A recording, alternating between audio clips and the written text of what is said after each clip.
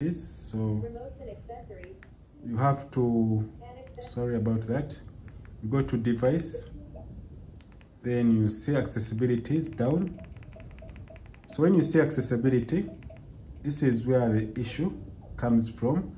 But when you go down here to accessibility shortcut, you will see the instruction how to disable this function, and this is how you go ahead, and they are showing you have to press the volume down and back key at the same time within 3 seconds. So 1, 2, 3, then the TalkBack will go off.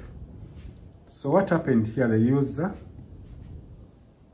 we have been having this issue, but someone I think sat on the remote, and this remote is Bluetooth, and that happened.